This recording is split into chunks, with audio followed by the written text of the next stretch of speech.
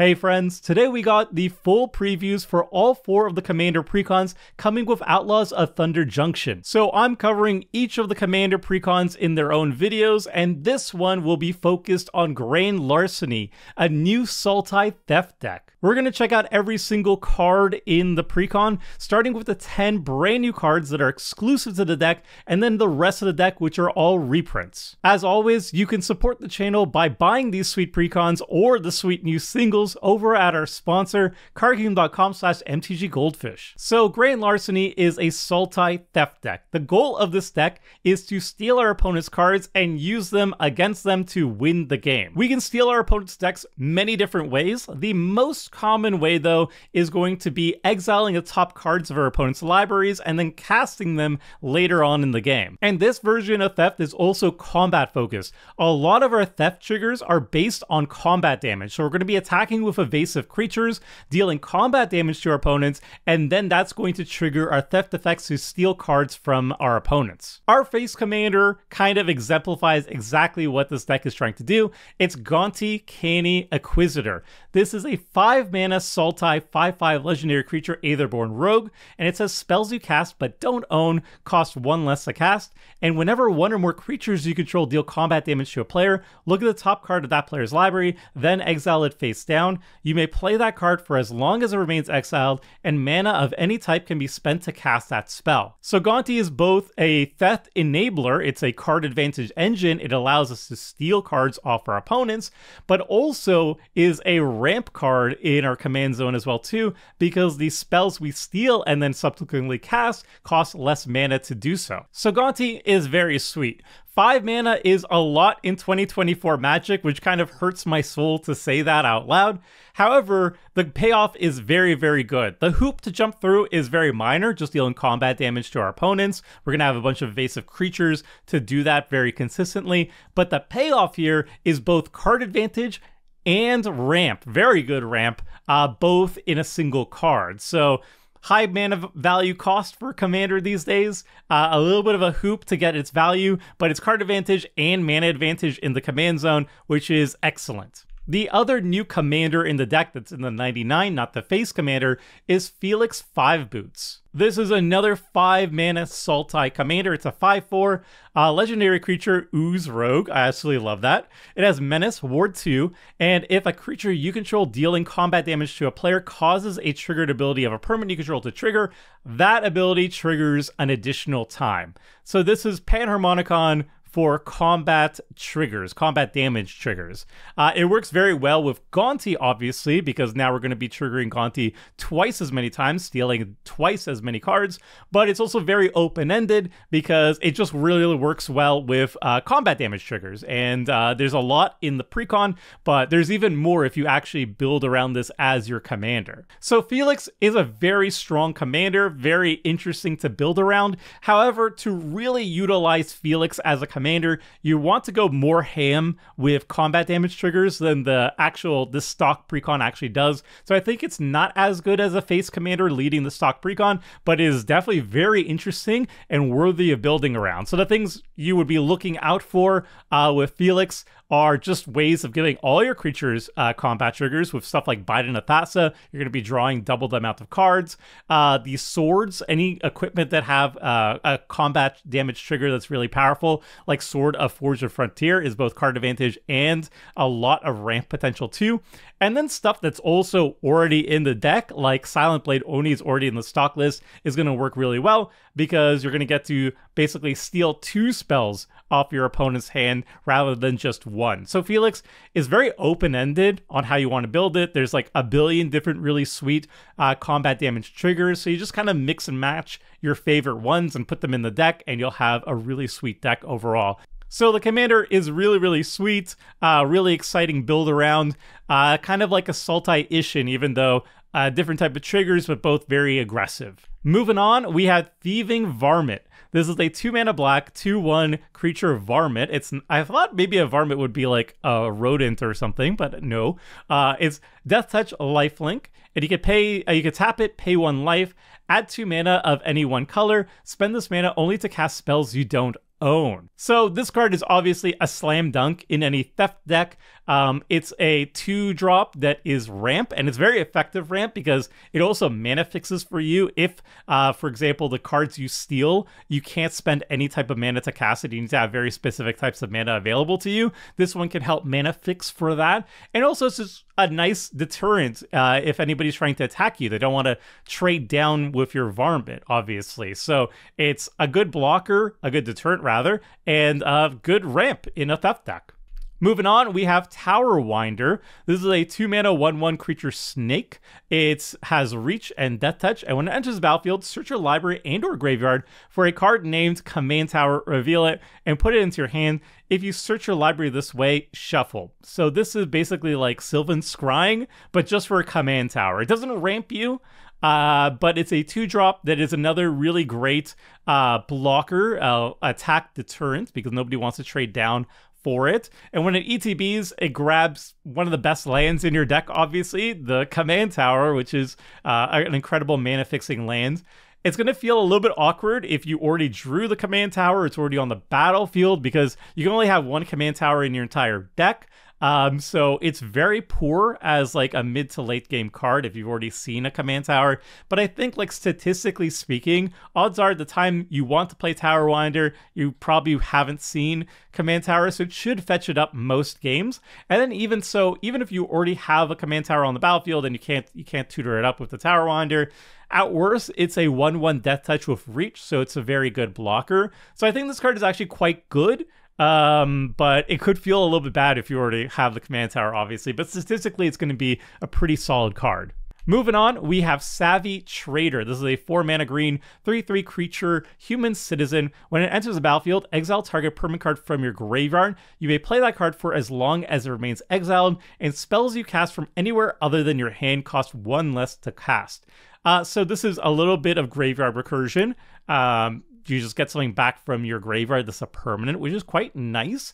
And then spells you cast from anywhere, that's the main draw of the card. It's ramp for your cast from anywhere else. So it works very well with Gonti. It actually doubles up with Gonti too, because you're exiling cards with Gonti, you get to cast them from exile. So now with Gonti and Savvy Trader, they can cost 2 colorless mana less.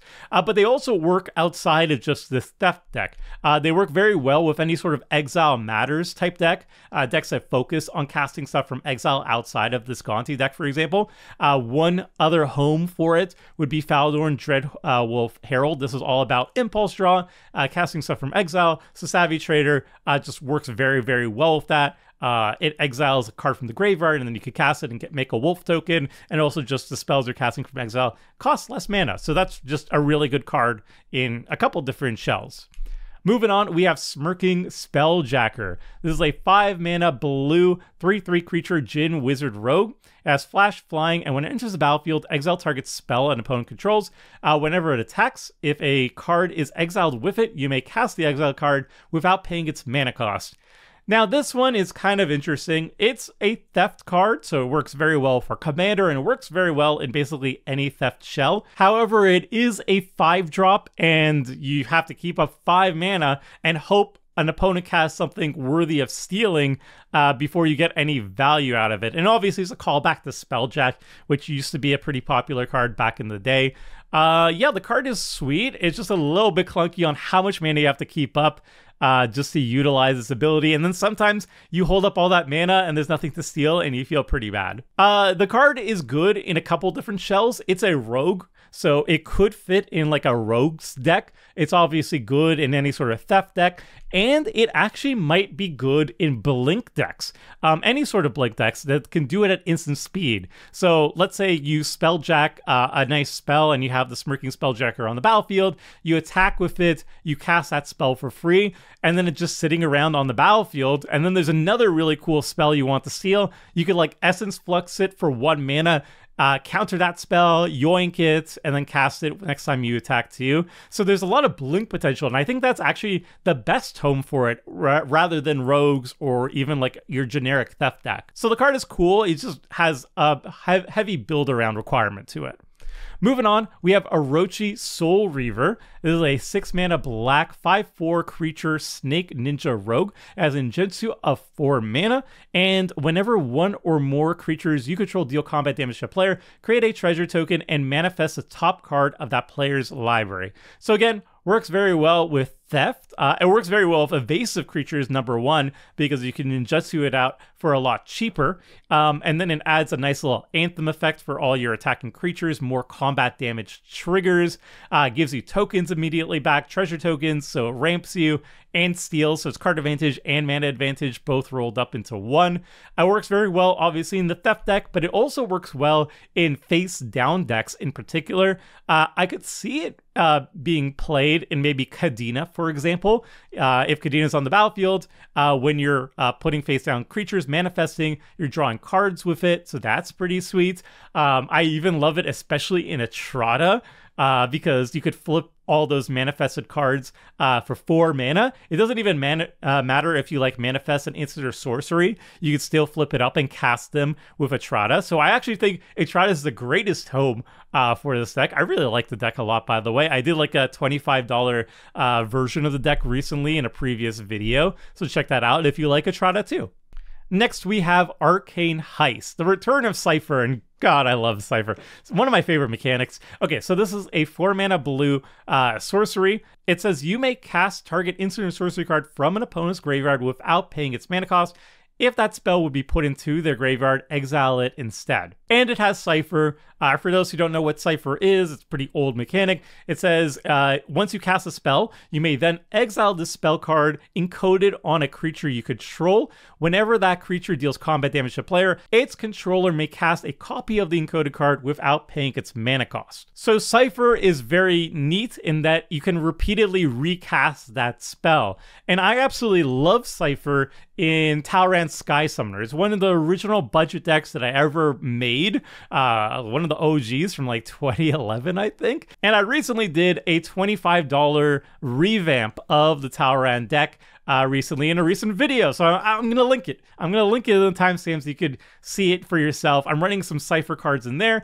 Obviously, I'm going to put Arcane Heist in there too, because every single time you're triggering the combat damage for Cypher, you're recasting a spell, so you're triggering Talrand and anything that, you know, triggers off casting is a sorcery. So it's really sweet. And then we've got a new board wipe with Heartless Conscription. This is an 8-mana black sorcery. It says exile creatures. For each card exiled this way, you may play that card for as long as it remains exiled, and mana of any type can be spent to cast that spell. Exile Heartless Conscription. So this is the next level version of like Decree of Pain. Instead of drawing a bunch of cards and then probably discarding down to hand size, honestly, you get to exile everything, so it's better than destroy, and you get to cast those spells over time and play those lands over time. And then if you have anything that like triggers off casting from exile, or you know, like whatever sort of things like Gonti or like Prosper or whatever, it gets even more sweet. So yeah, really good card, as long as you're in a deck that cares about casting stuff from exile or casting spells you don't own, for example. And then we've got a new equipment, Dream Thief's Bandana. It's a 2-mana colorless artifact equipment. It has equip 1, and whenever equipped creature deals combat damage to a player, look at the top card of the library, then exile it face down. For as long as it remains exiled, you may play it, and mana of any type can be spent to cast that spell. So again, it's a slam dunk in an aggressive, evasive, theft deck like this one, and it will be pretty solid in also other types of theft decks too. I would be remiss not to mention Don Andres at least once in this video, so there you go. If there was any comment section typing away angrily that I didn't mention Don Andres for any of these cards yet, there you go. I think Don Andreas is going to enjoy a lot of these cards. All right, so those were the 10 brand new cards that are exclusive to the Precon, and now we're going to check out the rest of the deck, all the reprints. And I'm starting with the top 4 most expensive reprints that are coming in this deck. Overall, I would say the reprint value, at least financially, is very low. I think the last one we looked at, Quick Draw, was exceptionally high. It was like $133 because a lot of like random commons and uncommons were randomly very expensive. And the one we saw before that, Desert Bloom, was about $100, and this one's about like $80 $83 last time I checked. The most expensive reprints over here is Mind's Dilation, which is incredible in a theft deck like this one. Brainstealer Dragon, which is comically expensive, but, you know, very good in a theft deck as well, too. And then two of the lands. We got two really good land reprints. The lands in this deck, by the way, are just very good in terms of the reprints. It's a very solid mana base. And we have two rather expensive reprints with Twilight Mire and Underground River. But I was actually very impressed by the lands. We'll get to that soon. The other reprints that we have here, I'm just going to be starting from creatures and moving to different type of card types. And I'm almost starting from the lowest mana value to the highest mana value. And also keep in mind that the cards you're going to be seeing here, these are not the correct versions that you're going to be finding in the precons. They might have different artwork. They definitely have different set symbols as well too. But yeah, this is just a representation of the cards you will be seeing. So this deck is all about dealing combat damage to utilize both Gonti's ability, but also other cards that care about combat damage. So we have a bunch of evasive creatures to trigger Gonti as efficiently as possible. So we have Slitherblade and Triton Shorestalker. These are just the two most efficient ways in the entire deck to do so. They're 1-drops that are unblockable. Baleful Strix is a 2-drop that's an excellent attack deterrent because it has Death Touch. It cantrips, so it already gets its value immediately. And then it flies, so it has evasion, so it can trigger Gonti. Doc Orlock, Grizzled Genius, is very sweet because it's a huge mana discount for your exiled spells. You don't really do a lot of plotting in this deck, but you do cast a lot of spells from exile, so those cost 2 less to cast on that 2-drop, which is insane. Then we've got Ghostly Pilferer, another really great card draw engine in Commander, because anytime your opponents are casting their Commander cards from the command zone, you're going to be drawing a card, and then if they're ever casting from exile and stuff, you draw even more cards. But it also comes with evasion. Silhana Ledgewalker, also evasion, but also good protection. Thieving Skydiver can steal your opponent's like Sol Rings or whatever, and it flies. Cold-Eyed Selkie comes with Island Walk, so if anybody has an island, it comes with evasion, and it draws a bunch of cards, especially if you can pump up its power, which I don't think the deck really does, but, you know, it could be a potential there. Then we got Edric Spymaster Tress, one of my favorite cards of all time, one of my favorite commanders of all time, more card draw. Nashi Moonsage's Scion. It works really well with those cheap evasive creatures because it can enable ninjutsu, and it also steals cards from our opponents, which works very well with the deck's theme. Shadow Mage Infiltrator, another one that's evasive. It's an OG. I think it's John Finkel, is it not? And then it also draws cards when it deals combat damage. Thief of Sanity, dealing combat damage, stealing stuff, has evasion. What's not to like? Trigon Predator, evasive beater that also acts as a disenchant repeatedly. Awesome. Ukima and Kazur are both in the deck, and they can fetch each other whenever you cast the first one, which is really cool. Ukima has evasion, can't be blocked, and it gets pretty big thanks to Kazur. So, you know, very nice to see together. Void Attendant is very cool to see here. You can return stuff that have been exiled with your other theft cards and turn that into ramp, which is neat. Gonti, Lord of Luxury, the OG Gonti is here too, the original theft man. Then we have Hostage Shaker, fantastic removal that doubles as card advantage when you can just cast the thing you stole. Whirler Rogue gives evasion to your stuff, awesome to see. Bladegriff Prototype, evasion and removal. Dazzling Sphinx, evasion and theft. Fallen Shinobi, evasion and theft. Orin Frostfang gives your stuff pseudo evasion, I guess, with Death Touch. It's like a blocker deterrent. And card draw. The Mimeoplasm is odd here, honestly. I don't know why it's here, but it's cool. It's always quite powerful, I guess. Oblivion Sower, we're going to be exiling a bunch of our opponent's cards, and a bunch of those are going to be lands. So Oblivion Sower is like low-key, just fantastic ramp in the deck. Diluvian Primordial, it's kind of like evasion and theft as well too. Sage from Beyond is very cute. I don't think it's very good because it costs so much mana, but it's a very cute ramp in the top end for all the spells we're going to be casting from exile. Silent Blade Orni, not evasion, but it has an Jutsu, and it has theft. It's very cool. Thieving Amalgam, theft and face down creatures and just coolness. And also whenever our creatures are dying and we don't own them, it drains our opponents too, which is quite nice. Curse of the Swine, I think, isn't very good, but I mean, it's playable. Extract Brain is okay too. It's pretty darn sweet. It steals from our opponent's hand.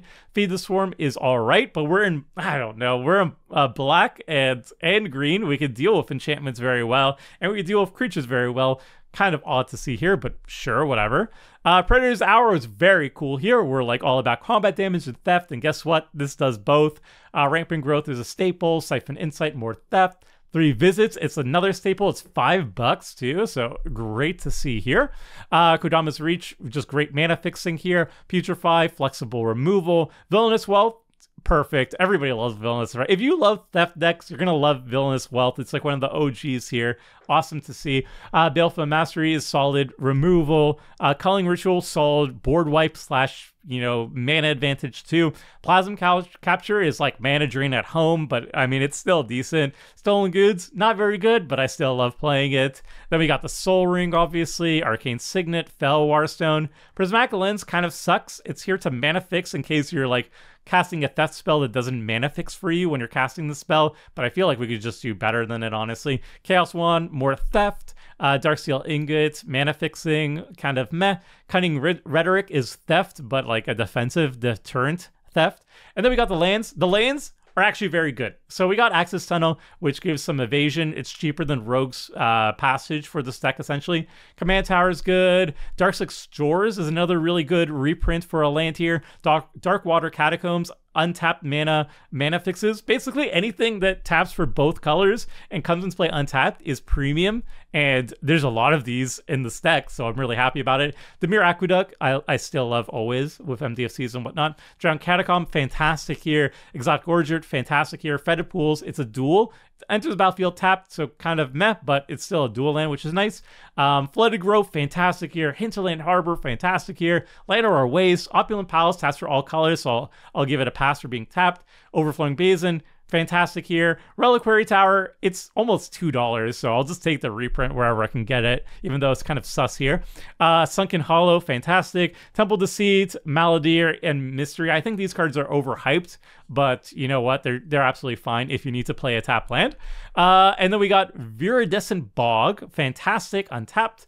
Woodland Cemetery, and Yavimaya Coast. So like I said, I think the lands are fantastic. The mana base here is exceptionally good. Exceptionally good. Very well done, Wizards of the Coast. My only gripe is, where the heck are the Battle Bond lands? They've reprinted them in Commander decks before, so I know the technology is there, and they are multiplayer duels. I think any Battle Bond land that could fit in a deck should be printed in a Commander deck. That's my hot take, I guess. No, it's very lukewarm take. It's very cold take, actually.